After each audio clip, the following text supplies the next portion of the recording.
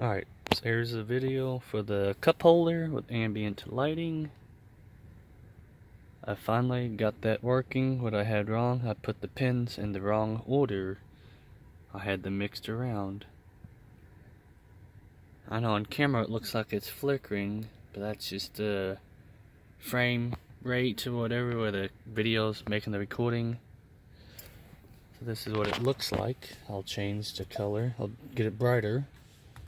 Let's do orange. I know it looks kind of red through the camera, but it's orange-ish.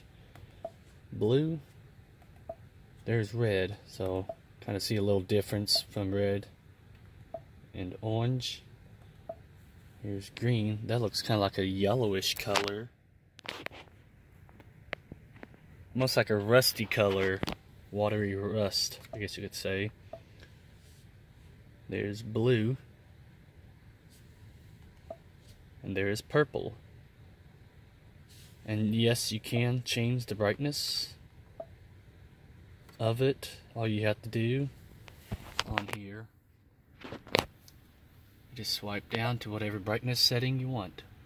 All the way up is full brightness, all the way down is very dim. Well, this one here just basically, oh, turned it off, whoops.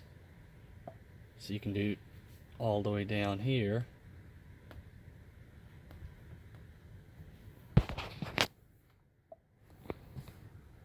So that's just the progress of the ambient lighting I got. So I got one here. I added that little light here. And I also got one in the back. I don't think you'll be able to see it too well. You can see some kind of pinkish color. So that's the rear footwell lights.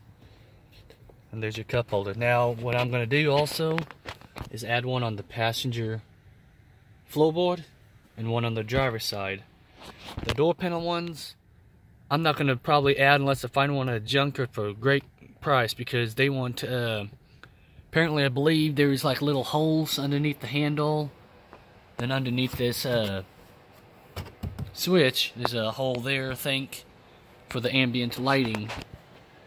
And they want about, let's say, I think if I priced it about $400 a piece, brand new at the dealership for the door panels.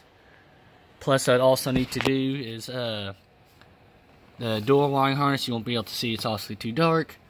I'd have to tap into those like I did with the center console and run the wires through the door. So I don't think I'll do that unless I find one at a really good price. But so far, I like it. Now this cubby hole up front here is supposed to light up, but I cannot find the part, the ambient lighting LED for it, so that's just going to stay dark until I find one. So that's just a little progress of the ambient lighting. Thanks for watching.